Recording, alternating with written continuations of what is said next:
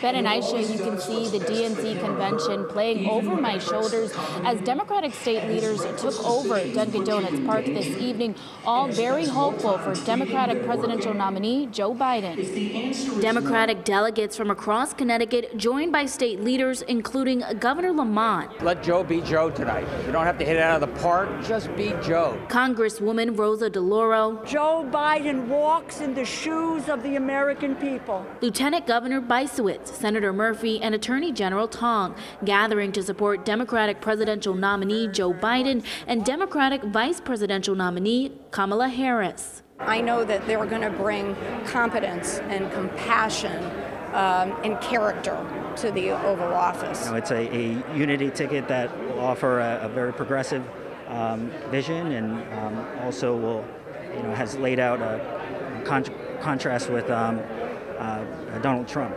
All expressing a need for change in the Oval Office, which they say the Democratic pair is capable of. In Hartford, Connecticut, which is where I live, for black and brown residents who are worried about their future in this country, it's a sign of assurance that this country is with them. Attorney General Tong also emphasizing the importance of absentee ballot voting for the upcoming election and calling out Trump's efforts to undermine the U.S. Postal Service. This election, that issue focuses this more than anything, frankly, the integrity of our elections and making sure that this election is fair, transparent, and accurate.